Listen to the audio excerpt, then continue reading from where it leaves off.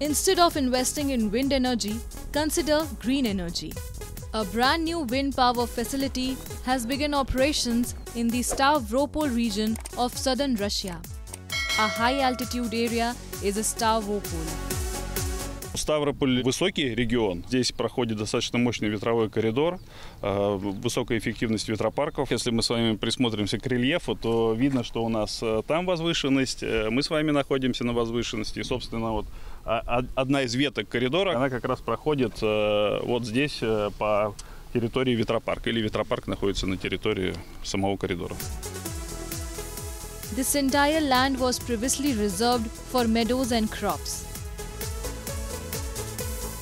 Никакого дискомфорта даже для животных. Пасутся спокойно, ведут себя спокойно. Добавили нам красоту немного. Днем красиво по-своему, ночью красиво тоже по-своему.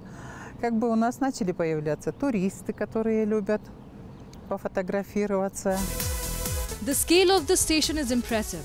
There are over 60 wind turbines. Each one has a tower as tall as 33-story house with a generator on top. It weighs as much as a passenger train car, about 50 tons. Она уходит в режим ожидания, разворачивает лопасти, но сама стоит по ветру. И в режиме ожидания она ждет, пока скорость ветра не снизится до допустимых скоростей. После этого она выходит в генерацию.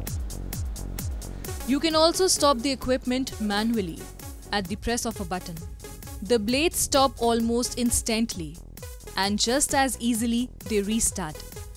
Checking the machinery in person is just as easy. Specialists are brought to the top of the tower by this hoist.